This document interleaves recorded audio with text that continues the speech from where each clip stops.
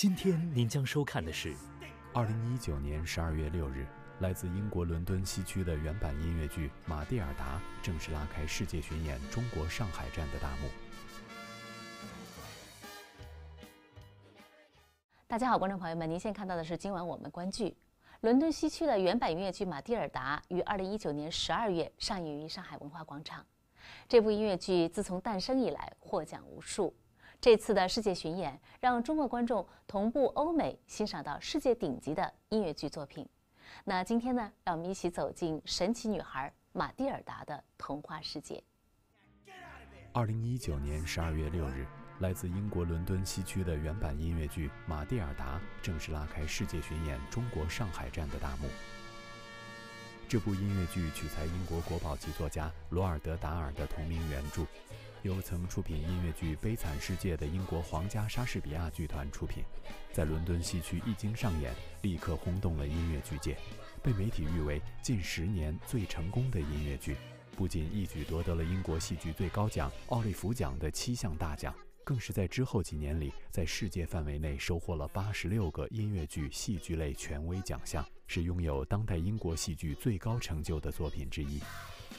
值得一提的是，中国巡演是玛蒂尔达此次世界巡演的重要组成部分。其实这个剧呢是英国皇莎他们授权给这个 GWB Entertainment 这个公司，然后他们来做了一个世界巡演的版本，然后我们是跟他们合作。应该说没有中国站就不会有这个世界巡演，因为我们从时间来讲是占了这个世界巡演的非常大的一部分，然后从反响来看也是中国站的反响是最好的。玛蒂尔达即使是在好戏如云的西区和百老汇，它也绝对是碾压群芳的一个音乐剧作品，它在各方面都做到了一个人类想象力的极致的这个水平，然后可以说中国观众对它的欢迎程度要超出了我们的想象，因为它不但是从舞台的这个惊艳程度上去震撼了观众，它同时也在这个故事的普适性，然后它传递的信息里面，真正做到了和中国观众共鸣。就是很多观众看了他，觉得我想再看一遍，我可能要看好几遍。然后包括里面的音乐、里面的故事给他带来的震撼，给他带来对人生重新的反思，这个让他们对于这部剧不仅仅是一部舞台作品，不仅仅是一部音乐剧，是对他的人生有非常重大影响的作品。那这个是我们到现在看来我们觉得非常开心的。罗尔德·达尔，英国杰出儿童文学作家、剧作家和短篇小说作家，是英国儿童图书奖世界奇幻文学大会奖得主。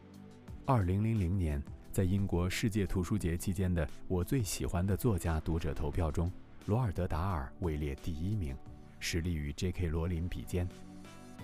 由他创作的《查理和巧克力工厂》、了不起的狐狸爸爸等作品，更是被改编成电影、音乐剧等艺术形式，风靡全球。玛蒂尔达是达尔的经典代表作之一。Roald Dahl is probably, certainly in my generation, my lifetime, one of the most recognized contemporary authors. And of course, he's most known and possibly best loved for his children's literature, but he did, of course, write for adults too. And I think the thing that we all love about Roald Dahl is that he manages to capture life in a way that is a little extravagant and a little exaggerated, but somewhere in the middle of all of that colourful texture that he works with is a real inherent truth. So I think that's really the reason that his work has permeated so many lives, and both children and adults. And I think certainly some people of my generation grew up reading some of those Roald Dahl classics that you mentioned, Fantastic Mr. Fox, Charlie and the Chocolate Factory. Matilda, of course, was one of his later works. But I think we've all got a memory of how his work and how those stories influenced our lives and our childhood, and indeed some of our adult lives. Matilda is obviously told from the perspective or point of view of, in this case, a young girl. And I think there are certain aspects of it which we see through her eyes, and so we experience in that way. So the scale, for example, of Miss Trunchbull as the headmaster is vast and towering. The darkness of Cruncham Hall, which is her school, is heightened, I guess. And I think, you know, it's true that you have certain memories of things as a child, and then perhaps you get to revisit them when you're an adult, and you think, oh wow, that's much smaller than I remember it being. Or so I certainly think there's something that's heightened. It's more colourful. It's more when it's colourful. It's slightly darker when it's dark. So I think it is a heightened experience. I think that is true, and I think that helps us see it through the eyes of a younger person, in this case a young girl. But I don't think it ever flips to being something that's not recognisable. I think we always recognise that experience. We always recognise that as being, there's a truth in the middle of all those experiences that make it. 罗尔德·达尔的故事一般以孩子为主角，但拥有庞大的成年读者群。在达尔笔下，童年并不是一个完美的童话世界，也会有曲折坎坷，有邪恶和正义的对抗，有困境里痛苦的挣扎，甚至有时他创造的人物身上会有些或暗黑或魔幻的气质。在马蒂尔达的故事里，成长是伴随着挣脱与自我救赎的一场场战斗。还未长大的读者在故事里看到的是人生更丰满、更复杂的真相，而已经长大的读者则能够看到自己一路走来的蜕变和感悟。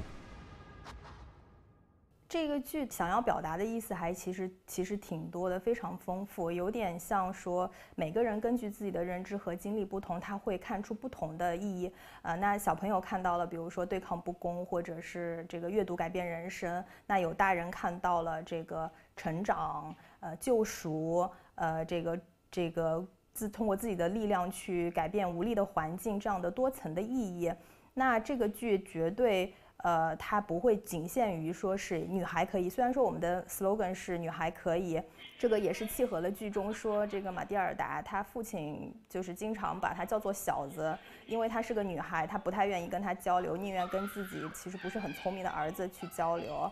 可能现在社会上女孩子的精神的需求，然后她们在外表之外的这些诉求都会受到忽视，她们的人生追求受到忽视，所以我们把这个 slogan 定成了女孩可以，也是想唤起广泛的共鸣。当然这个肯定不是只是女孩可以，所有弱小的人都可以，你可以，我可以，大家都是可以。所以这部剧其实是想说，无论你再弱小，你都有改变自己命运的力量，所有弱小的人都可以。And I think Roald Dahl's work really celebrates the idea that it is possible for people to change their circumstances and to make a better world for themselves and for those around them. And I think Matilda tells that story very much. I think it's the challenge, I guess, is that his writing is so rich and is so detailed that, of course, translating that book into a musical requires new language because, of course, it's sung, it's a musical. So it required a composer, in this case Tim Minchin, and a book writer, Dennis Kelly, to be able to really get to the heart of Dahl's style and his aesthetic, and be able to translate that into musical form. And I think Tim's, equally clever from a musical perspective. So there's a seamless transition from the language to the music. That was, of course, a big challenge. And so that, I think, speaks to the brilliance of the original creative team, Matthew Warchus, Peter Darling, Rob Howell on design, creating a world in a way that this young actor could actually be protected or carried through this task that's been set for her, because much like the character Matilda, who's brave and takes on the evils of the world, the young actors playing Matilda have to be equally brave and take on, a 2.5-hour show and carry a performance in front of 1,600 strangers, which they do carry. Of course, with a lot of love and care and support around them, but there are all of those little nuances which make taking a book like Matilda and getting it translated into something that is memorable and extraordinary on the stage as a live experience quite challenging. 全剧的所有词曲都由来自澳大利亚的音乐鬼才丁文庆一手包办。玛蒂尔达这张专辑融合了很多风格，包括摇滚、桑巴、探戈、古典。有时候，一首歌里的表现形式就丰富到眼花缭乱，略感凌乱之余，又与整体气氛十分契合。Tim is, I think, he's brilliant. He's a very clever wordsmith, much like Roald Dahl. And I think what Tim was able to do, certainly with the school song, which you're referencing in particular, which is particularly challenging and as a result particularly thrilling, because of course it uses the language or the letters of the alphabet and as a framework for this particular song, which is the introduction. It's the day that Matilda goes to school for the very first time, and she arrives at the school gates of Cruncham Hall, and they're terrifying, and they're filled with older children, and there's this engagement between the young children who are new to the school and the kids that have been there for some time, and they sort of spell out quite literally the lessons that they're going to have to endure or suffer through in the school. And it's without giving too much away, it's one of the most memorable moments, I think, in contemporary musical theatre. It's very, very clever. 从艺术上面来讲，它的词作者丁文庆其实把一个词的从感情色彩和语言的构成上面来讲，把这个词做到了一个极致。所以当他去唱这个歌的时候，大家会感受到说这个太聪明了，然后这个歌曲的词写得太好了。词曲作者丁文庆凭着这张专辑拿到了格莱美最佳音乐剧专辑奖提名。主题曲《When I Grow Up》亦是百老汇观众选择的最喜爱歌曲。这首作品旋律舒缓，歌词写得非常有趣。等我长大了，我要在上班路上吃很多糖果，让人听了会心一笑，倍感亲切，彰显出音乐本身的力量。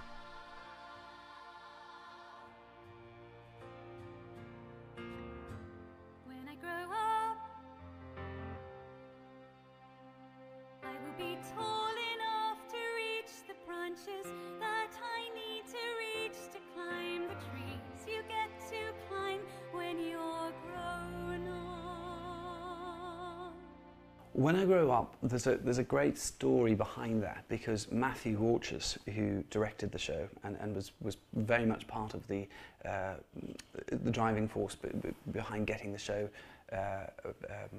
commissioned and getting it on stage, Tim had written this song, and at one point Tim said to Matthew during the workshop or rehearsal process, said, "Look, I've written this song. It's probably not very good, but you need to, have a listen to it." And of course, it's a wonderful song. It's one of the only songs in the show that doesn't actually take you anywhere as a narrative, so there wasn't really a point in the show. 接下来您将收看的是，担任此次编舞的是英国著名编舞家彼得·达林，他设计的舞蹈编排难度极高，但这群6到12岁不等的儿童演员统统漂亮地完成了。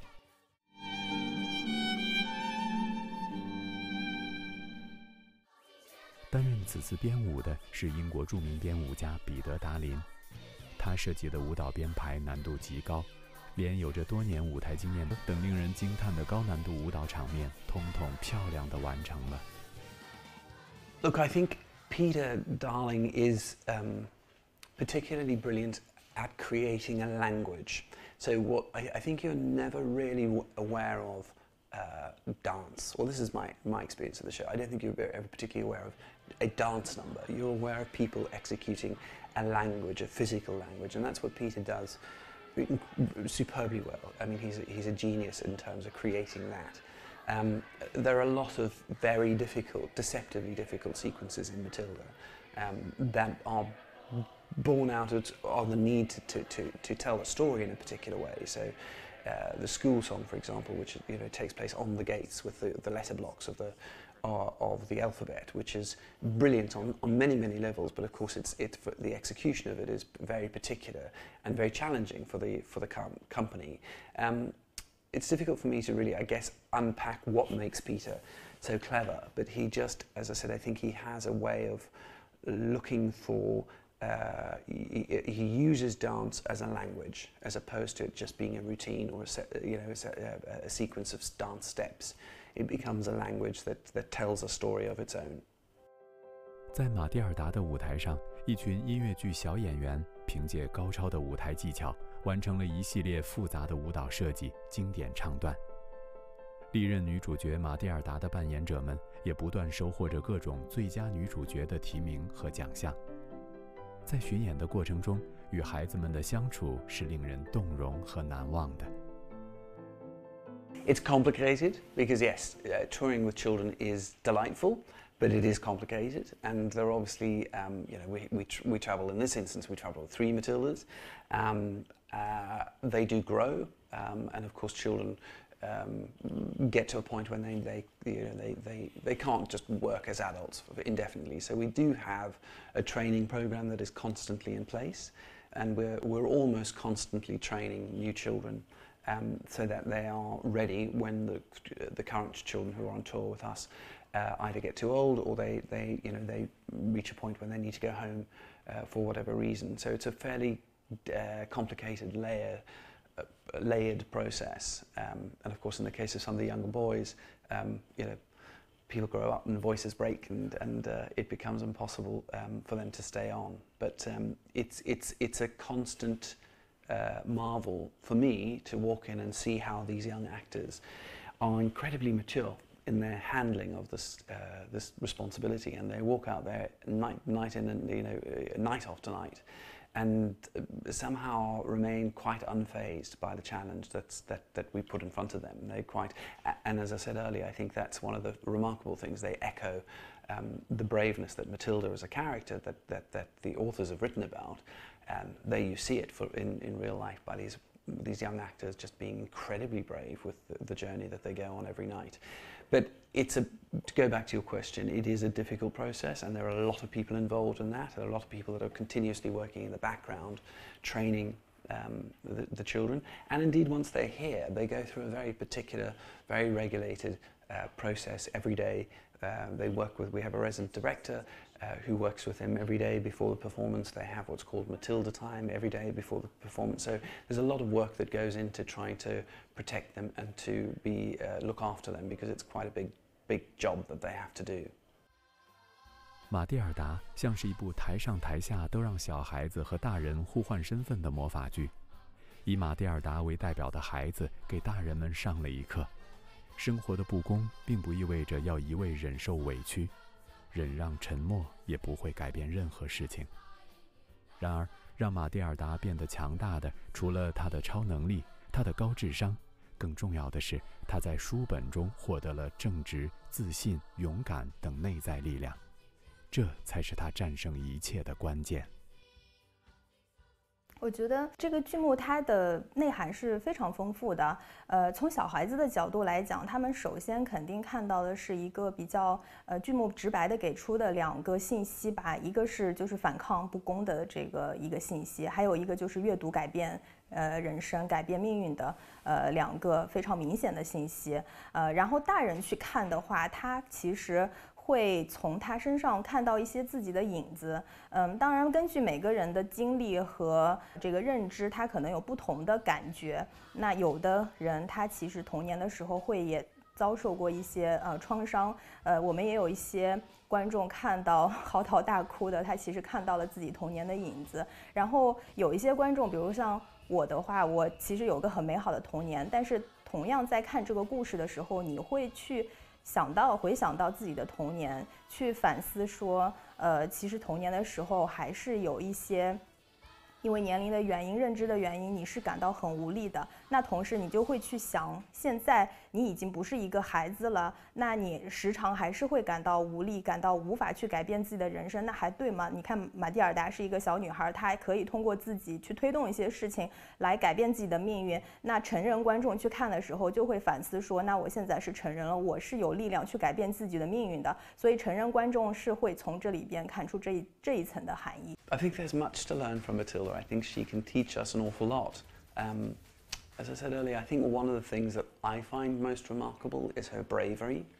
And I think this idea that no matter how little you are or feel, whether you're physically little or whether you just feel little in the face of an adversity or a real challenge, it is possible to kind of, take a deep breath and change your circumstances. It is possible to make the world a better place. It is possible to make your life and the lives of those around you better. And we all have a bit of magic inside us, and I think that's the wonderful lesson of Matilda. That's the wonderful kind of idea that the story sparks. Is that it also doesn't have to be big. It can be, you can change your world by reading a great book or being kind to somebody who you meet for the first time, or it doesn't need to be, by changing the world you can change tiny little things around you at any given point for the better. And I think, as I said, I think that's the most incredibly exciting thing that I take away from the show every time I look at it. That and the idea of being brave, which I think is a sort of a superpower in its own. 好，以上就是今天节目的全部内容，非常感谢各位的收看，让我们下一次再见。下期您将收看的是2019上海图书馆名家手稿珍藏展，在电子书写盛行的时代，重温手写的温度，寻找名家先贤思想的脉络。